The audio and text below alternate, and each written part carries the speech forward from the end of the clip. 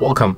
In front of me I have OPPO Find X2 Pro, and I'm going to show you how you can add another account to Google Play Store. At the first, you have to open the Play Store, tap on the right upper corner, and as you can see, I'm already logged in with 2 accounts. So to add another one, you have to click here, choose Google.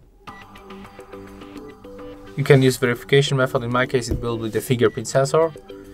And next you have to input account that you want to add. So in my case, it will be HardReset.Info 1@gmail.com. Okay, this one is already logged in, so I'm going to add another one. Right now we have to input the password, so that's what I'm going to do right now. So when you make it, you have to click next on the right bottom corner. Click agree.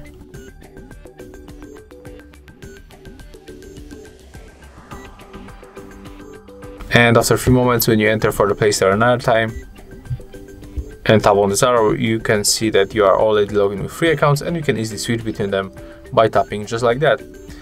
And that's all. If you found this video helpful, remember to like, comment and subscribe to our channel.